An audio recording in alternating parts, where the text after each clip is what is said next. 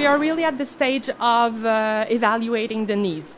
We were there with the World Food Program and with the Red Cross and the Caribbean Disaster Aid Agency to pre-position foods and shelters and material.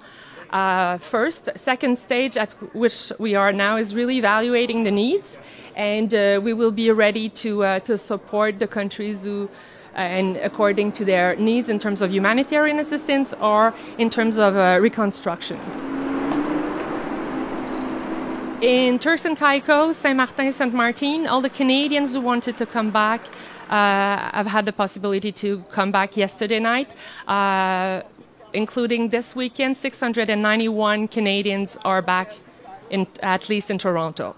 Please, if you know someone or if you are in a country affected, send an email to sos@international.gc.ca to make sure that we know where you are and if you have special needs.